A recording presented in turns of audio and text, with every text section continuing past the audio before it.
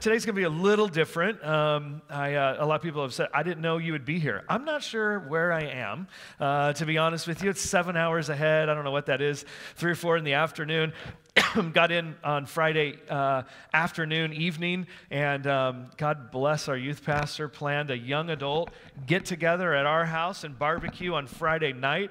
Now, that was awesome to come back to. No, actually, it was really good because it forced me to stay awake until I would have much rather have gone to sleep. So that worked out good. So, but yeah, just returned Friday night. And today be a little different than normal because this is such an important thing. I really want to share with you about our trip, and I'll tie it a little bit into our message, and you'll hear more about that in a second. But I do have a verse that I want us to kind of center ourselves around today that we will be looking at as we even go. So would you stand to your feet as we always do, just as we read God's Word. God's Word is different than anything else. It's not some other human words or words that change, words that are good today, and we need some better ones in a few weeks. They are eternal truths to us. They guide us, they lead us, they strengthen, they empower us. And here's some of his final words before leaving this earth, before going with his disciples. And he said to this, it's oftentimes titled in your Bible, it's not in the scripture itself, but in the Bible it's titled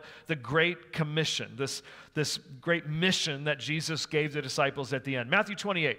Then Jesus came to them and said, all authority in heaven and on earth has been given to me. Therefore, go and make disciples of all nations, baptizing them in the name of the Father and of the Son and of the Holy Spirit, and teaching them to obey everything I have commanded you. And surely I am with you always to the very end of the age. And let's just pray before you're seated. Jesus, would you speak to us today? God, this command was given to your disciples in that moment, but it wasn't an isolated moment. It wasn't just for them. It's as if you're saying it to us today, and you are, that you are challenging us to go, Lord, in our lives, Lord, and fulfill the mission, the purpose that you have for each person here. There is nobody here without purpose, without a mission that they've been given. And so, Lord, we just listen for that. We receive it today. And Lord, may our hearts be open, Lord, to what you would share with us and how you would lead us. In Jesus' name,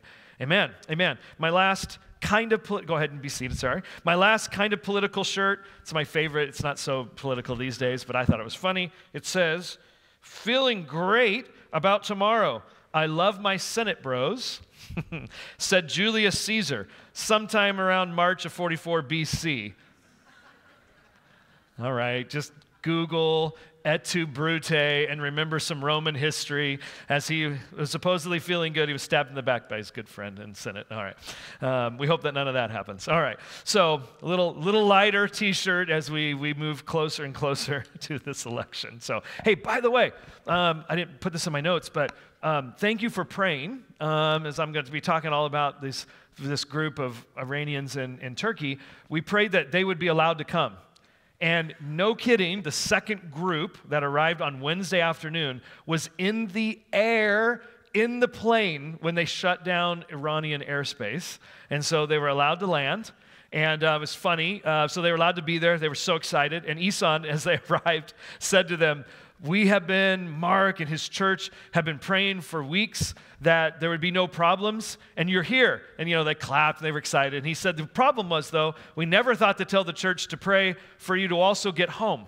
We only prayed for you to get here. And it was amazing to me because, I don't know, I'm pretty much go with the flow. If you know me, probably too go with the flow for some of you, and others would like it. But I don't get too razzled by too much. But I was curious that they got there and there was no way to get back, and no one said anything. They didn't talk about it because I'm like, how are you guys getting home? Like, when are you getting home? And apparently they're supposed to be flying home today. I will get confirmation from Isan, modern day warfare as we project. Maybe there's good things about that. Countries say what they're going to do before they do it.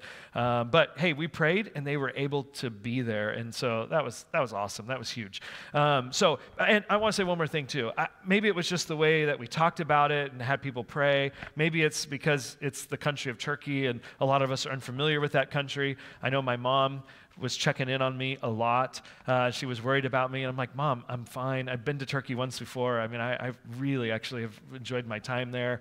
But she felt better once I was home. But I really felt, not joking, like so many texts, so many emails, even phone calls from so many of you, even during the week, just saying, hey, I'm praying for you. I hope it's going well. I really felt, I always feel supported by you as a church, but I really felt sent like a missionary there. It was a neat feeling, and I know they received it as that. And so thank you for that. I really appreciated that, just knowing that it wasn't just that you were praying for my safety, but you were praying for what was happening there and what is taking place. And it really is incredible. And I just been praying since the last couple of days of going home, just asking the Lord, I'm not going to make plans, but Lord, how do we continue to stay connected? The Lord has just given, if you go out with me or go out to coffee with me and you ask me questions, you're going to hear, my wife is almost tired of hearing about it, but I'm like, honey, I can't explain it, but the Lord's just given me a heart for Persians, which are, before they would be known as Iranians, that's kind of the area of the ancient country of Persia, and they call themselves Persians, and because sometimes they speak different languages, but God's just given me a heart for them. I just been praying and thinking about them, and I just love them, and I just, Lord, whatever you want to do, whatever you do to connect our church to them, I pray that He just continues to do that. So let me give you we've never before in the 18 years that I've been here have ever given to one project more than you guys gave in just 4 or 5 short weeks last year to do these DLTs in Iran. So I felt like it's really worthy of, I will have a message that connects to this, but I thought it was worthy to give the time to it today because you are deeply invested there. Over $90,000 you gave last December, blowing me away. I thought we might be able to reach 45,000, which would have done 3 DLTs for one of the 2 groups that Isan is working with, but you gave over 90,000, which allowed them to do both groups 3 times this year, and know that most Iranians don't have much money. Even the first group had a few people that we would say have good jobs, like doctors and some professors, but most of them, their economy, things are not good in their country, as you probably are aware, and they just don't have the things that we have. In fact, I asked a young couple, you'll meet them here in a moment, I said, hey, do you guys want more kids? They had one little boy who's 3 years old, and they were like, yes, but we can't afford it. And then I started noticing every single family there but one, because I think they had twins, only had one child. And they all have a heart. I mean, they're just kind of their culture and their families of having families and having big families, but they don't think about having more than one child because you just can't afford it. In fact, one of the ladies who's a cab driver there who leads an underground group in northern Iran, she's a cab driver. She's excited to come to these DLTs because they get to eat a lot of meat all week long, because that's not something that they're able to afford all the time. And so she was just excited to be able to have 3 really solid meals a day. And so it's just know that that's where the money went, because these people could not afford flights. They could not afford the hotel room. They couldn't afford this travel. And so those funds went to help make it possible for them to go. So DLT is, don't worry, I've got lots of pictures, I'll keep it interesting, but DLT stands for Discipleship Leadership Training. It's something that Foursquare has created, I don't know, decade or 2 ago, and have really finalized it in the last 10 years or so with professors and theologians and pastors in the Foursquare denomination. And it is good discipleship material that you could use in your church, but I think they specifically made it with the thought that it could be contextualized in missions for countries anywhere around the world to help people get the basics. And that's what these sweet people needed, was just the basics, because they don't have what you and I have. Most of them went back home, and I just felt for them, are going back home to being virtually alone, because most of them attend church online because there's no church. And so they watch it like we do maybe when we're not feeling well or we're busy over the weekend, but that's all they have. So you can imagine never having people around you in your life that encourage you, that know what it's like to follow Jesus, that know nobody physically. And so this is like the highlight of their year, of their life, it seems. And so we did 2 DLTs. It was in Istanbul, Turkey. Just a couple quick pictures. If you don't know Istanbul, this is only one direction. Isan took me up to a place to grab coffee to look out over the whole city. It's 18 million people. It's one of the top largest cities in the world. It's unbelievable. It's huge. But they did one in Istanbul, one DLT in Ankara, and then one in a city named Van, which is in western Turkey, right on the border of Iran. This one worked out good because it's easy for me or anybody to get to Istanbul. All right, you can go ahead and go to the next slide there. This was the first group that was there. They got there Sunday night. I was still in transit, and so I got to meet them on Monday.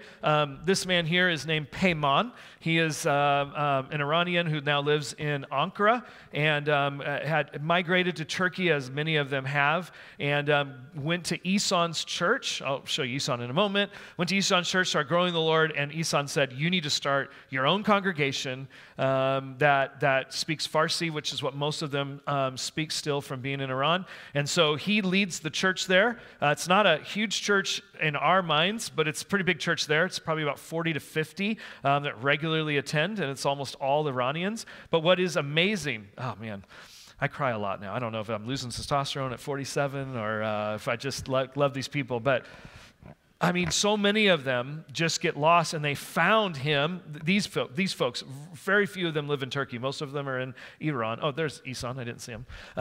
They find him on Instagram because they're depressed, because they feel hopeless, and they start a conversation, and he is using Instagram in amazing ways to get into Iran. In fact, I was laughing with all of them because one of the bane of my existence right now, I'll give you a little insight into the Chester household, is if you have young teenagers, you hopefully know what a VPN is. If you don't, that's because you're probably older, you don't have kids, and you don't need to worry about it. But young kids know what VPNs are because the schools are constantly trying to track down on VPNs here, because VPN's a virtual private network where you log in from anywhere and you can get around firewalls. So you can play video games and access Facebook and TikTok while you're at school. And it's a constant battle to stay on top of VPNs. Well, and I hate them because my son gets distracted with YouTube and video games because he gets on VPNs, and I'm trying to keep him focused on school. But I found out that VPNs, though, are being used by God. Because countries like Iran and Korea and many others that shut down parts of the internet in their countries can't stop VPNs either. I'm like, well, thank God. I came home and told Nathan, gave him a hug, and I'm like, you know what? I can't stand that VPN, but I'm thanking Jesus for it in one aspect, because they can get around and they can now watch church. They can get connected because it looks like, or they're just going around a network spot in Iran and logging in through Germany or logging in through the United States. So actually, VPNs are huge right now in spreading the gospel and allowing that to happen. So anyway, that's how a lot of people have gotten connected and finding, looking through Instagram searches of Farsi and finding the church. They get connected, and then they end up here. Go ahead and go to the next one. This is the second group. This group is mostly in, so the previous group, a lot of them were in Tehran or near Tehran, which is kind of north central in Iran, but western side of Iran goes further up, and that's where this group is from, there, and Azerbaijan. I'll be honest with you, I only knew Azerbaijan was a country because I seen a couple of them in the Olympics, but I could not have told you, how's your Middle East geography? We're going to work on that today. And so a lot of them are from the border there of Azerbaijan or just south in Iran, which actually was Azerbaijan at one point. There's been a lot of disputes over border lands, as you can imagine, in that area. And so that's the second group. Wonderful people, a little different, and just meaning that they're just different groups of people. This group is Iranians, but their background is less Persian and more with Azerbaijan or even Turkey, though they speak Farsi and they speak Iranian because they live there. So those are the two groups. And again, all this made possible by you. Most of them come as single people from an area in Iran by themselves. And this is like the biggest group of Christians, Iranians they've ever been around. And it's really incredible. So we did teaching every day from about 9:30 in the morning till 6:30 at night. You can go to the next slide. Let's start here first real quick. So this is Ihsan. He is the president of Foursquare Turkey, and he's been here several times. Developed a relationship with him in 2007. Can't believe it. 17 years ago, I met him on a bus, a tour bus in Israel, and he would tell you guys, this church has been such a blessing to him because he was struggling. If you look it up in 2006, I think it was, or 7, there were several Turkish people that were killed and missionaries were martyred in Turkey for their faith, and he was close to all of them because back then, even still, there wasn't very many people that were Christians in Turkey. And so our church really came alongside and has supported him all these years and really deeply encouraged him. He's so grateful and thankful. And again, that's Payman. And so Isan will be back here again next year. I said, Isan, you have to come back. So he's trying to work it out. And there's my time. I taught both groups for about 2.5 hours for each group. And it's challenging. This is Nagid. She was my interpreter. She's 23, speaks 5 languages. What are you doing with your life? I mean, that's what I asked her. I'm like, I am doing nothing with my life. And so, and she's learning a 6th Hebrew. I'm like, yeah, because you're bored. And she was great. She fled Iran after becoming a Christian as a teenager and lives in Turkey now with her mom and sister. I'll show you a picture of them in a moment. But we just taught in this hotel room. Go to the next slide there. No windows. They're down in the basement. I mean, it's legal to do this, but they don't broadcast it. And you're talking almost 12 hours a day. And they're just going as Isan lectures. I mean, most of us sleep when I hit 30 minutes here on Sunday morning. And I mean, no one sleep. I mean, they're so engaged because they never get this opportunity. They never get an opportunity to have someone teach them, to speak to them. And so it was just really incredible. They do more than just the teaching at night.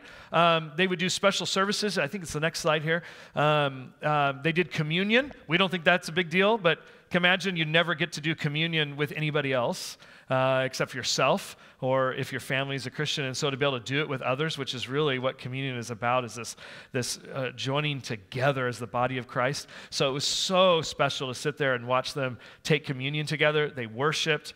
Go ahead and go into the next slide there. We did baptisms. But before we jump to the baptisms, this couple here, they live in kind of central Iran. They got married as Muslims and have now become Christians. And so they asked, could we renew our vows, kind of redo our wedding ceremony under God? And it's so beautiful. And they're like, there's people here with us. Oh, go ahead and go back to the last slide there. So beautiful as they renewed their vows. Their son here, because a good-looking, tall guy, he was there to be with them, and they just said, listen, our marriage and our covenant now is so different because of knowing Jesus, and they wanted to celebrate with other people. And so then the dad and the son got baptized in the pool in the basement of this hotel because they never, ever have a chance to be baptized because there's really, they could do it by themselves, but they first want a pastor to do it, and it's just not something they understand. So when they come to the DLTs, oftentimes they get baptized even if they've been saved for a while. Many of them have for a couple of years now. Go ahead and go to the next one there.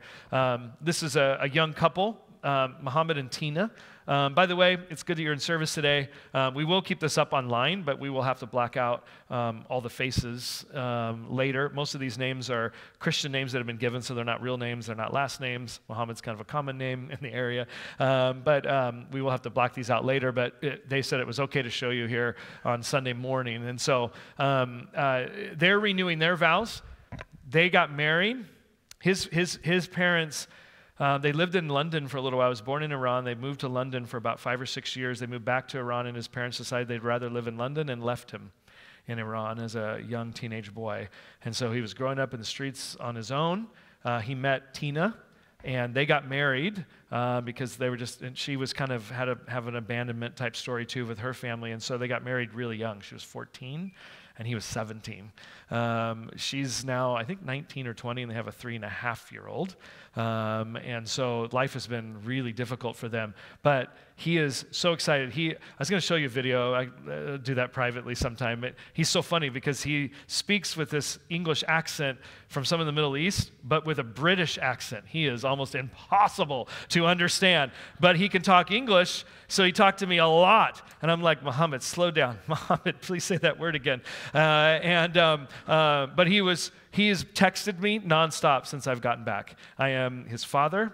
As a term of respect. He first called me daddy. I was like, I'm not daddy. And he goes, I'll call you father. I'm like, better than grandfather. And And he has no one in his life. No, can you imagine? No mentor, anyone other than the online church that they're a part of. And so they renewed their vows. Oh, it was so special. And he kept crying because he said, we got married, we had no family, we had no friends. Not only are we being married now under God, but we're being married now with other people celebrating. And they all started dancing when it was over. They've been saved, he's been saved about a year and a half. His wife, about the same. His cousin, Marasa, she got saved 3 months ago.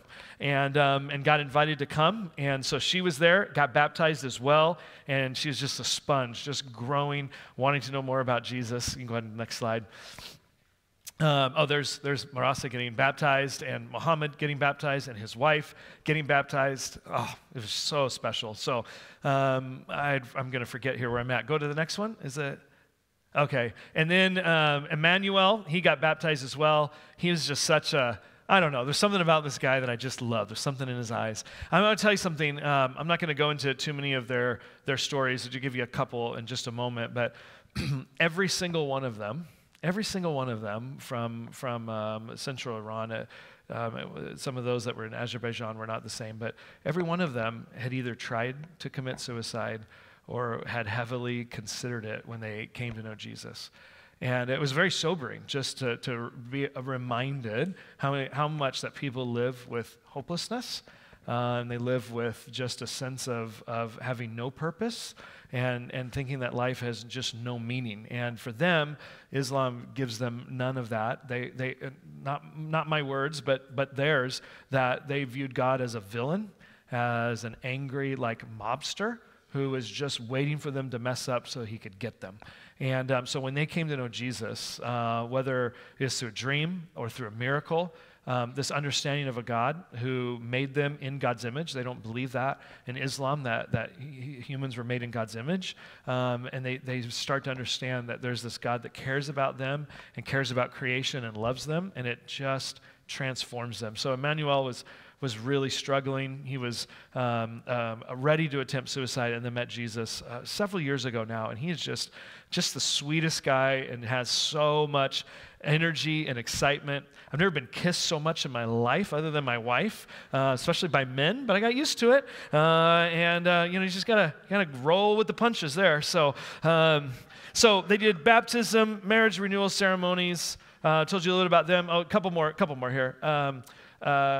Here's a great example. Maram and Fariba, they're both in central Iran. By themselves, traveled there by themselves, going back to Iran as believers, as women by themselves, attempting to share the gospel, to help other people know Jesus, but all by themselves. I mean, your heart just goes out for them. It was just beautiful. I'm going to come back to Jacob and Erasu. I really, really enjoy getting to know them. They're currently living in Ankara, Turkey. And so, do I have one more?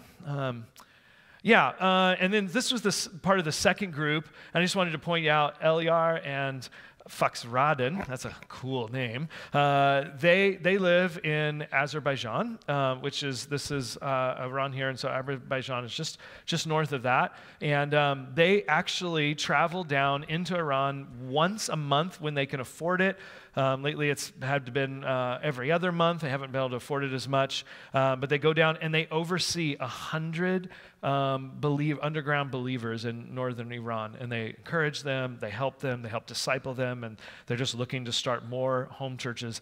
They're amazing, both in their early 30s and devoted their life to this and give it full time. They actually are personally fully supported missionaries from an organization to be able to do it full time. They're funded themselves personally to be able to feed, and care for their families. They just don't have, that doesn't come for their ministry of what they're trying to do in Iran. That's kind of on their own. And so I'm hoping that our church can continue to help Isan and he can help them do more. They're not Foursquare, but they do ministry with Isan all the time. And just wanted to show you them. They're just such sweet and wonderful people. He had another story, was attempting to commit suicide and then had a dream, had a vision of Jesus. His dad was in jail, didn't think his dad would ever make it out because he was transferred from jail from Azerbaijan to northern Iran. But after he got saved, his dad got saved. His dad was there. His mom got saved. And now he's just in ministry. And It's pretty incredible. In fact, I have a couple videos I wanted to show you. They're real short, but they're just people saying thank you to you because they knew that you made all of this possible. And so watch these couple quick little clips. سلام میکنم خدمت برادر خواهران در کلیسای فورسکوئر من اسم شهرتون Gettysburg Please cut another Please cutting Okay, hi, I'm Asal. I live here in Turkey and I'm from Iran. And I just wanted to thank you for everything you've done for us. Thank you for letting God work through you for us. I just want you to know that we were so much blessed here with all your help. Thank you so much. Thank you. Thank you. Thank you. Hello. See you. Hello. Hello, God bless you. We'll be together. Yes.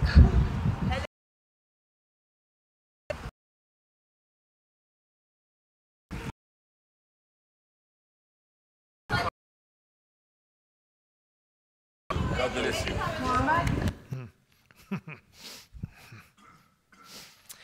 I did the wrong video, the first one there. I'll get that fixed for next service. We had to switch the videos. Oh man, I told you, my heart.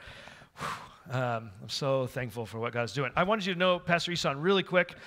If you haven't met him before, like I said, we've been supporting him for many years. Go ahead and go to the next slide here. This is a map of the Middle East, and he's in Turkey. Istanbul is right here on this little strait on the Black Sea, and he's in Turkey, and when he got saved in the late 70s, early 80s, there was less than 200 Christians in Turkey, and there's now nearing 5 to 10,000. They're not exactly sure. They're planting churches all over the place. It's just incredible. Now, it's not something like we would think in our culture that many people go to church. But for them, Foursquare Turkey grows on average 10% a year. And I wanted to show you something because this speaks to a little bit our church supports. Isan, you can support him if you want yourself personally. It doesn't go to him personally, but it goes to Foursquare Turkey. And if you give to Isan, to the denomination in Turkey, let me just show you what he's been up to the last 10 to 15 years. This is a list of places they now have churches that did not have churches. He's working with a church in now Syria, an underground church in northern Syria, in Georgia, in Azerbaijan, Kyrgyzstan over here has 3. North Macedonia, which is kind of in this particular area here, borders Greece and a few other countries, Kosovo, and those. They now have churches in all those. And he's also developing leaders, like that didn't even count with all those that we just saw in Iran. He's developing leaders and underground home groups and things like that in Iran, Iraq, Lebanon, Bulgaria, and Moldova. I mean, it is just amazing. While I was there for 3.5, 4 days, Isan had dinner with an Arabic pastor, a Kurdish pastor, a Syrian pastor, a Turkish pastor, and there was 2 more. I can't remember right now. I just look at his life, and God is just using him in an apostolic way, and I think it's amazing that our church can be a part of that. So I say all that because I really wanted to report on the trip, but I also wanted you to know some of when you give, where it goes, and what it's doing, and it's amazing how God is moving around the world right now, and just even in the reach of Turkey. Our church is going to stay deeply invested here, and man, if you feel like you have a heart for this, I could go on, and I'm not going to. We're doing okay on time, but like Kazakhstan, God's doing some great things there. That Steve and Kim Cecil have been here a couple times this last year, are working with Kazakhstan. We're hoping to send some young adults there maybe later this summer for a youth conference, and then having an ongoing work with young adult ministry that's taking place in Kazakhstan. Nagid, who I'll come back to in a minute, who is my interpreter, they do now a summer camp for young adults in Turkey. They have 500 coming. I was like, 500? Just young adults? 18 to 25. unbelievable how God is moving. And so, boy, it's just exciting to be able to be a part of it. So thank you again for giving to them, for supporting them, for loving them, for sending me and allowing me to be a part of that. And I hope that not only myself, but many others of you are able to join us on future trips. They all have invited me to Iran, but that's not happening, said my mom and my wife. Actually, I would be up for going, but it's not, you can be allowed to go. But someone like me, someone like you probably could go. I don't know if any of you would want to, but someone like me who has an online presence as a pastor is a no-go to Iran. But you're allowed to go there, but you don't want to have an online presence connected to ministry. So, all right, let me wrap this all up. I'll come back to a couple other testimonies too, and we'll pull it all together. But we've been talking about Jesus before politics. Jesus before politics. And what I want us to just look at today was that passage that we looked at in Matthew, because that's what they called the Great Commission. And you can't help but think about, and I'd planned on talking about this a month or two ago when I planned the sermon series out, knew I would be in Turkey, is to me, this is the kind of the culmination for me as we've been talking about Jesus before politics, because there is a great commission. There is a purpose that God has given each of us in our life if we are followers of Jesus. Even if you're not a follower of Jesus, God has purposes and plans for you, but you have to decide whether you want to actually go and fulfill those things. So it's not like God has them for some that follow him and not for others. Everyone's been given a purpose and a plan, a mission from God. It's just that when you begin to follow Jesus, you're saying yes to his mission for your life, his plan for your life. So those of us that are following Jesus, there's a mission. And to me, the Great Commission precedes all other missions and values that I have for my life, personally, but also, if you will, nationalistically, as we'll look at here in a moment, as the disciples were thinking as Jesus was resurrected, and now what God was going to do for the nation of Israel, Jesus was correcting them to say, no, there's something greater than that, and he just got done giving them this Great Commission. Which is, it's not that none of those other things are important. This is just the preeminent. This is just the priority that comes before all that. My personal mission, my earthly citizenships, and so no matter what takes place in this election or in the next 50 that happen in the United States, or maybe most of us won't live to see 50 elections, but the next 10, let's say, if we live that long, that there's something that's happening in our country, and as U.S. citizens and as people that follow Jesus that live in America, we're connected to that, and I think we should be a part of what happens in our nation. I think that's great. But before we ever get there, the Great Commission doesn't come after those things. It comes before all those things. And so let me just say this to you as what I mentioned a moment ago. In Acts 1, verse 6, the Jesus died and now was resurrected. He was getting ready to now ascend. So he's alive and he's walking the earth, but now he's getting ready to ascend. And he's telling his disciples to wait in Jerusalem. And so they gathered around him and they asked him, Lord, are you at this time going to restore the kingdom to Israel? The kingdom to Israel. And I've talked a lot about this. Hopefully there's a little bit of history and understanding now, but they were waiting to become a nation again. And it had been like seven nations that had come since David and Solomon had been king of a nation of Israel. And then they were conquered first by the Assyrians and the Babylonians and then the Persians and then the Greeks and then the Ptolemaics, one of the generals of the Greeks, and then the Romans. And so they were waiting, they were just hoping that they would become a nation again. And so they're thinking, now that Jesus rose from the dead, this is what he's going to do. He's going to become a king like David, and he's going to restore the kingdom to Israel. And Jesus says to them, it's not for you to know the times or the dates the Father has set by his authority, but you will receive power when the Holy Spirit comes on you, and you will be my witnesses in Jerusalem and all of Judea and Samaria and to the ends of the earth. And what I want you to catch here, and we're not just jumping on the disciples' backs here because they continually made mistakes. We do too, but we can learn from them. We can learn from them their mistakes that they made. And so look at what they say. Hey, Jesus, this is great. You died, you rose again, you're walking through walls. We can use this. Like, this is going to work. Like, we're going to be able to take over Rome. Things are happening. And in their minds, their paradigm never left Jerusalem and the previous nation of Israel. And so they said, are you going to now restore the kingdom to Israel? It's wrong on a couple levels. Number one, that the kingdom was the nation of Israel. No, they had a nation of Israel that God wanted to use to tell the world about God and to take and to make the whole world come to a place where they would acknowledge God. The kingdom was never just about Israel, but in their minds, that's what the kingdom was, and it was Israel, and it was here, and in this place, and it was for us. And again, I don't think we should blame them because they're just being human. It's just human to kind of think small, to think inward, to think national, to think self-focused, where Jesus was like, no, hold on. Got a much bigger plan than that. Right? And you notice, are you going to restore the kingdom of Israel? And Jesus says, no, you're going to receive power when the Holy Spirit comes on you. What? And you're going to become an amazing nation right here off the Mediterranean again? No, you're going to be my witnesses where? In Jerusalem, yep, Judea, those are areas right there in the nation of Israel. But then Samaria, their neighbor right to the north, who they did not like, and to the ends of the earth. I mean, Jesus completely turns it inside out. What they saw is kind of small and narrow and kind of about their country. Jesus is like, whoa, no. All this happened so that you will go to the ends of the earth. This is so much bigger than just one nation. This is about the whole world.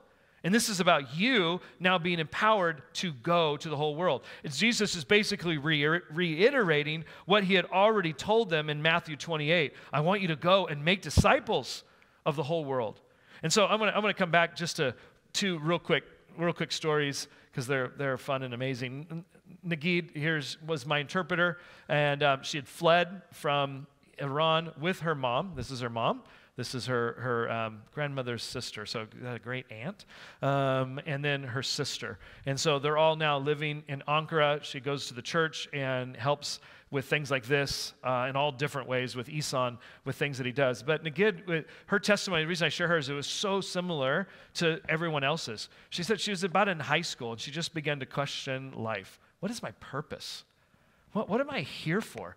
And again, in her words and everyone else that spoke, I was kind of interesting to hear the similarities of just that I had these questions, and they would learn about Islam and learn Arabic in, I think, 9th and 10th grade in school so that they could become followers of Islam. And so she said, I just started asking these questions to my teachers. Well, I don't understand why God made us and what we're here for. And she was told, as many of them were, to shut up and not ask those questions. They're disrespectful. And so she just started wrestling with, I just don't understand what the meaning of life is and how, how God created the world, but why he created the world and why he created me. And she got to the point where she was suicidal and was starting to think about how she could take her own life. And one night when she went to bed, she had this dream of a sheep. And that's a kind of funny story. You heard Muhammad there in the video a minute ago, right? Hello, everyone. Like, it's kind of hard to understand. He told me, he was interpreting when she gave her testimony. And he said she saw a ship. Well, a ship is a sheep, but it sounds like a ship. And so I thought she said that she was like a vessel under a tree. It was really hard to understand. But anyway, I found out it was a sheep. And so she saw sheep on a hillside under a tree. And it was a really bright day, and there was a sun that was over the mountains. And this man walked up. She had no idea who he was. And he picked up the sheep, can you imagine, put him on his shoulders, and he walked to the sun. And she had no idea who this person was, but she just knew that he was good. And then she woke up, and she just thought that was weird. She asked her grandmother, her sister, about the dream and said, what does that mean? And her grandmother said, you ate too much some Turkish food the night before, or Iranian food the night before, and said, don't even think about it. So she kind of forgot about it. And it was several months later that Peyman, remember the pastor of the Iranian church in Ankara, that's her uncle, he had received a Bible from somebody. He was not yet a Christian. He received a Bible from somebody, and no, I'm sorry, he was a Christian. They gave him a Bible, and he wrote a little note in it that just said, Jesus is your great shepherd, and he cares for the sheep. And he hands it to her, and she opens it up, and she reads that verse, and then she knows that that was Jesus in her dream. That was Jesus and I'm the sheep, and he picked me up. And, I mean, it's as dramatic as that sometimes. It's unbelievable. And all of a sudden they realize, oh, this is God. And she gave her life to Christ, eventually her mom, her sister, and that caused them to have to flee because of some situations they had in Iran. And the reason I tell you this is, well, I'm going to give you one more story, but I mean, God is doing things and reaching the world. We oftentimes can get caught up in what's happening in our little parts of the world, which are important. But we can sometimes just forget about that or get discouraged, and to realize that when God says to go, it's because he's preparing people to know him and to receive him. One more quick story. I don't remember the other daughter's name, but the mom is Miriam, and she's the cab driver. And this is her daughter, Aida.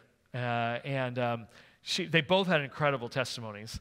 Miriam had an incredible testimony herself, but Aida said to me her grandfather was really, really high up in Islam and would, I guess this was normal, she told me, combined a lot of like casting spells and different things with what he believed in Islam. And so she was tormented, she said, by spirits and by demons. And as a young girl, she was scared to death all the time, scared of the dark.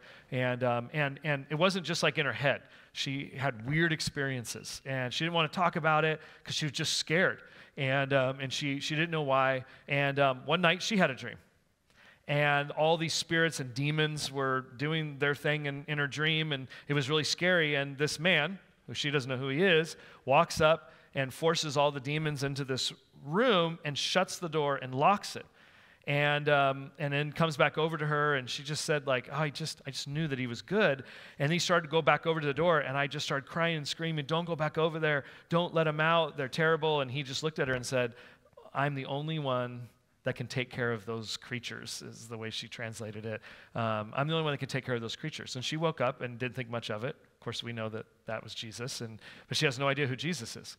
And so she's I don't know if it was 6 months or a year later, and she's watching some show on TV, probably on a VPN, and she hears someone say, and I don't know how it's translated properly, but you'll understand, but they said something about that Jesus has come and had victory over the creatures. Whatever it was in her language, it was the same word that she had in her dream.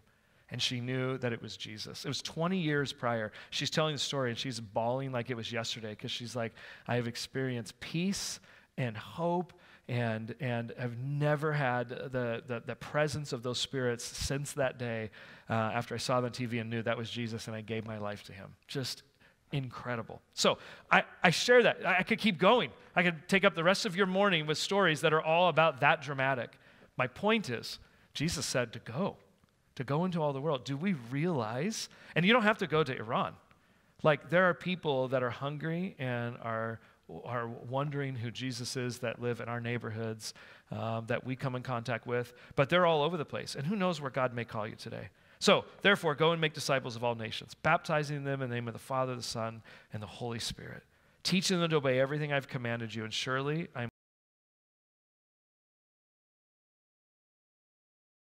Jesus says to go, and this word actually means to journey. I like that word even better. Journey. And it's this idea to journey, but in the way that it is in the tense of the verb, it means it's assuming that we are going. It's as we are going, as we are journeying, then make disciples, be sharing with what Jesus is doing. Each of you have been given a mission and a purpose, and there are people just like these stories that are hungry. And it's not just halfway across the world. It's all around our lives. Because Acts 17:26, I shared this sometime, I think earlier this year, from one man he has made every nationality to live over the whole earth and has determined their appointed times and boundaries of where they live. God has appointed this time in history, and whether you like it or not, in Adams County, for you to live.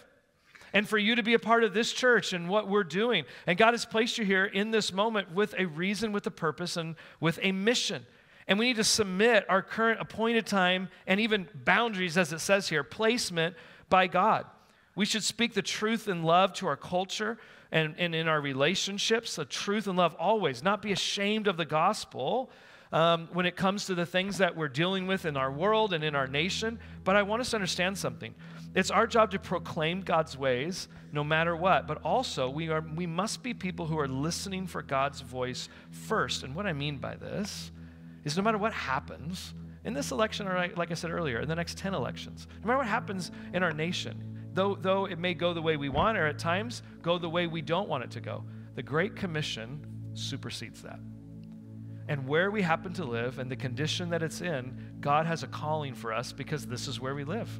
And this is what we do. And I think we can forget about that at times, that God has a calling on our lives. And sometimes he has people come into situations because he wants to bring light into the midst of darkness. He wants to bring change into a situation. And believe me, we don't put our hope that the ultimate change of what God wants to do and in the kingdom is going to happen through elections and through those things. You've heard me talk about this all month.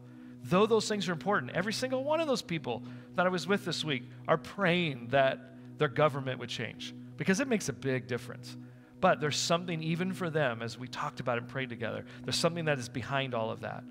Behind all of that for them and behind that for us, that no matter where we find ourselves, we still have a mission and a calling of God in our lives. And that doesn't change. And sometimes when things get worse, it means that it's getting greater because of what God is calling us to do.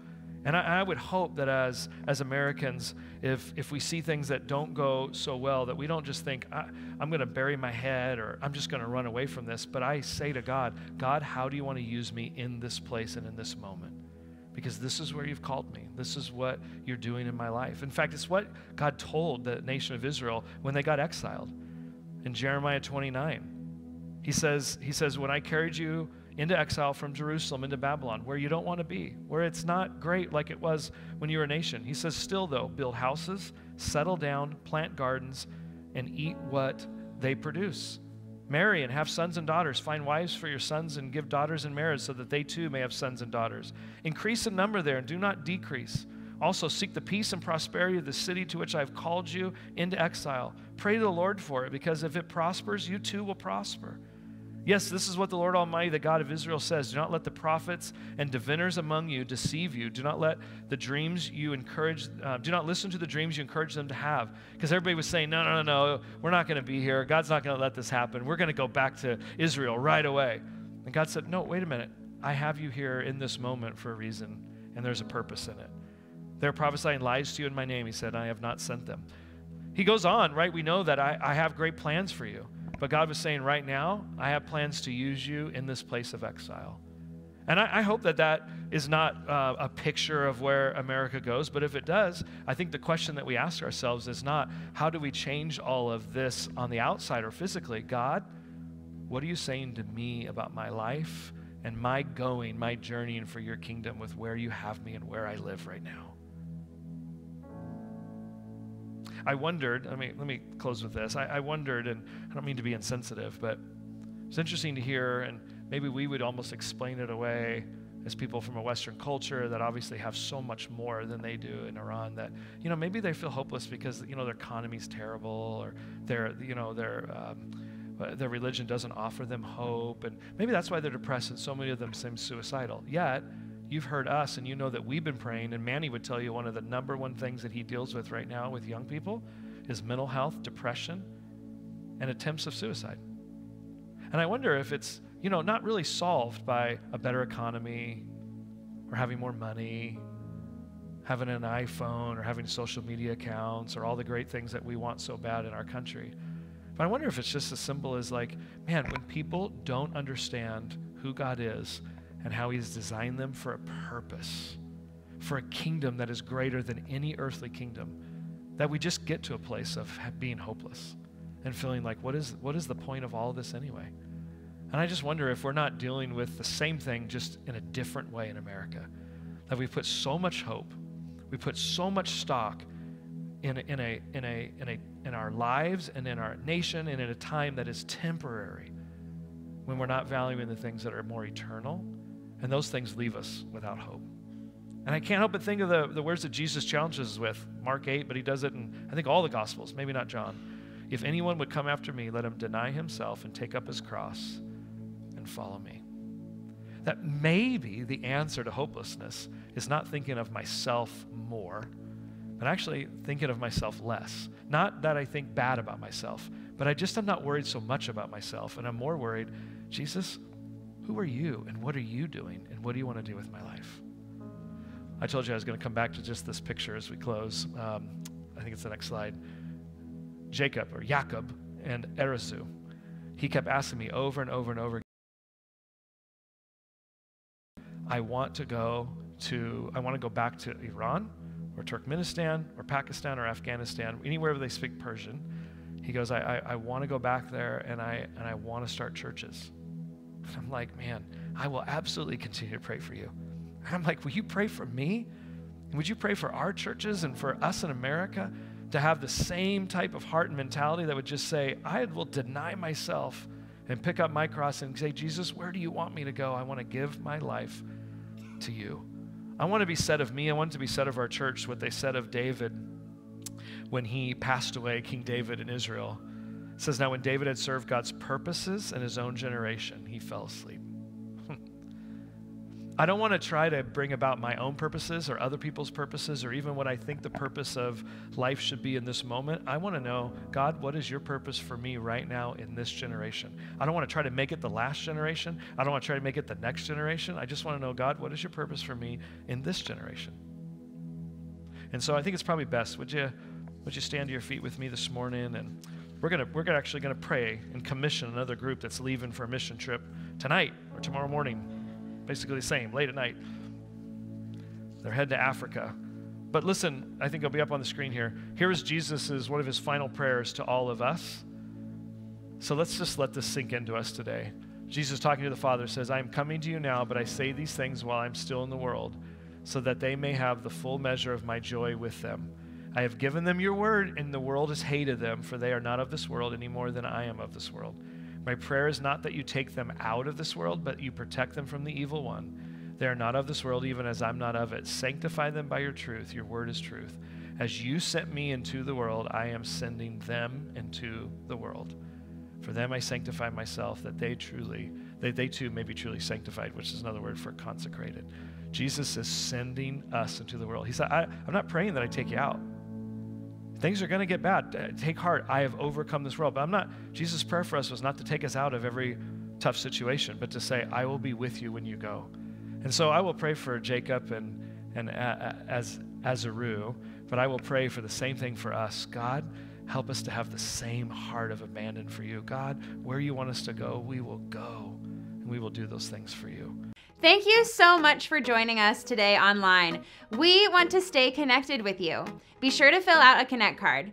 If you want to know more about what's going on here at Foursquare, check out our web or app. We look forward to seeing you each Sunday at 8:30 or 10:30 a.m. Have a blessed week.